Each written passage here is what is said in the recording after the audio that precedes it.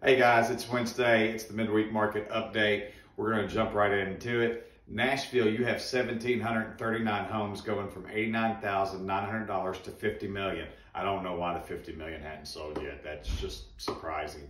Last week, you had 1,679 homes on the market.